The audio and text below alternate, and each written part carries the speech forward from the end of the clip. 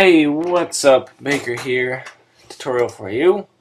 It's a real smart motion blur alternatives. Pretty interesting. What I have here is a clip with real smart motion blur, and it looks like this. So we got some motion blur as you spin, blah blah blah, and I'm going to be going over how to get this effect without having this plugin. So here's another way. Just take a quick look, see if you spot any differences. So, I mean, that's pretty good. We got spinning motion blur again. And then one more. All these have pretty close to the same effects. And let's get right into it. So I'm going to take this clip, drag it into a new comp, and we got this. And what I'm going to do is, let's see, make sure this is on quarter so it runs a lot faster when you're working. Right before he shoots, I'm going to bring this in here, or just push B and it'll snap to this.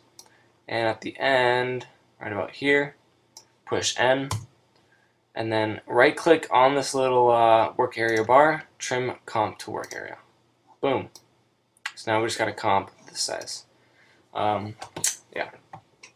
So here's the first one. Make an adjustment layer. Go ahead and type in force motion blur. We have CC force motion blur. Pretty cool. And this should come with your After Effects if you downloaded it correctly. Okay, so nothing's really happening right now.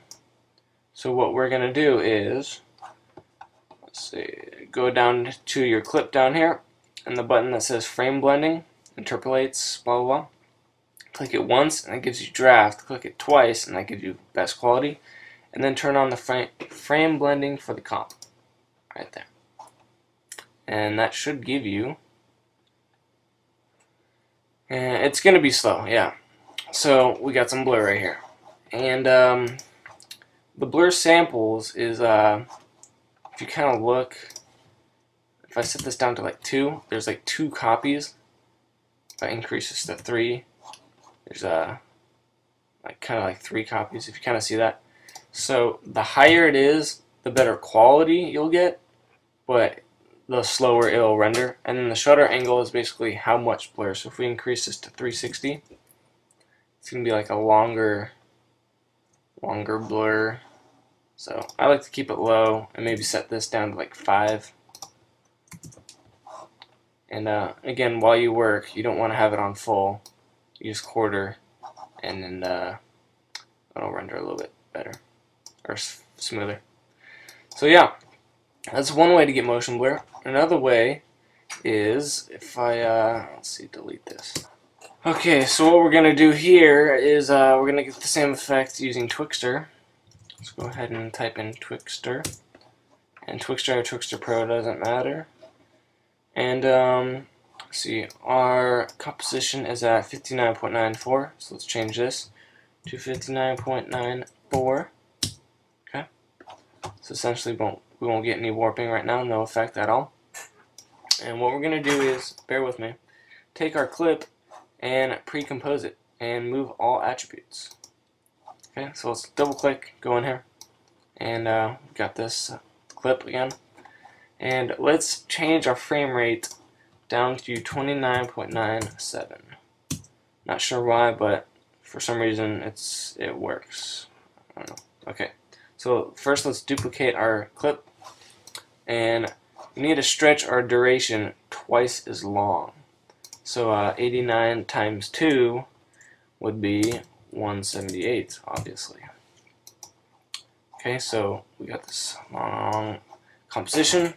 Take one of the layers, and we need to time stretch it.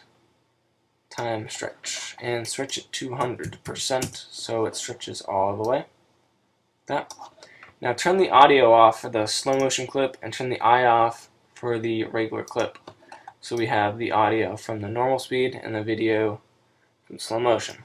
Now we go back into the Twixtor comp, and we're getting some weird warping. What we're going to do is, let's see here, set the speed to 200%. So that basically turns everything back into normal speed. Pretty laggy, but let's see. Come on. Come on. There we go. Normal speed. And let's set the frame interpolation to motion weighted blend. Motion blur compensation right here. And 0.5. So what that gives us, gonna be pretty slow, but just a little bit of blur when he spins. It's confusing, I know, but yeah, that's about it. So what I would suggest is just sticking to the CC Force Motion Blur, because it comes with it. You don't need Twixtor or anything. It's a lot simpler, but I just want to show you can do that with Twixtor without real smart motion blur and all that good stuff. Yeah, check out any of my other tutorials, you guys. Trying to help you out, so help me out. Like my video, please comment, all that good stuff, and peace.